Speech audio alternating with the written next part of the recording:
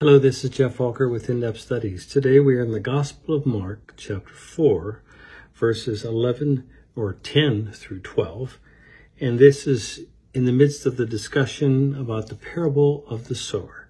It says, when he was alone, the 12 and the others around him asked him about the parables. He told them, the secret of the kingdom of God has been given to you.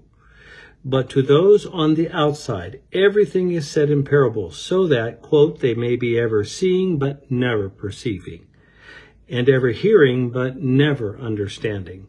Otherwise, they might turn and be forgiven. Of course, this is a quotation from Isaiah 6, and so this explains why Jesus speaks to the Israelites in parables.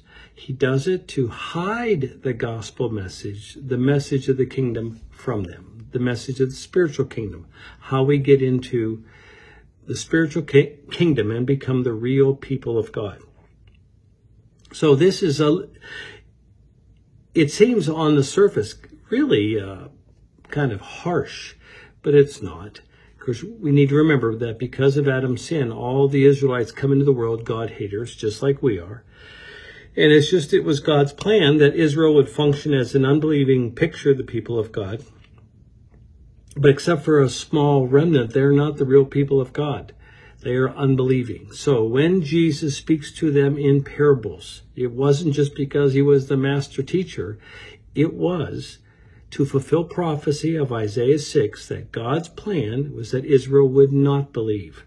And speaking to them in parables hid the message of the kingdom from them. So if this has been helpful, check out more of Geoff's thoughts on YouTube, and there you can subscribe. Thanks so much. Bye-bye.